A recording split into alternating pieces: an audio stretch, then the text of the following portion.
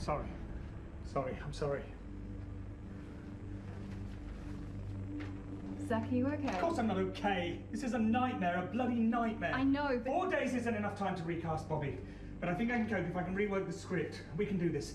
Zach! JD will have to rework some of the dance numbers. But look here, in scene 3, if I give some of Bobby's lines to Richie... Zach, stop it!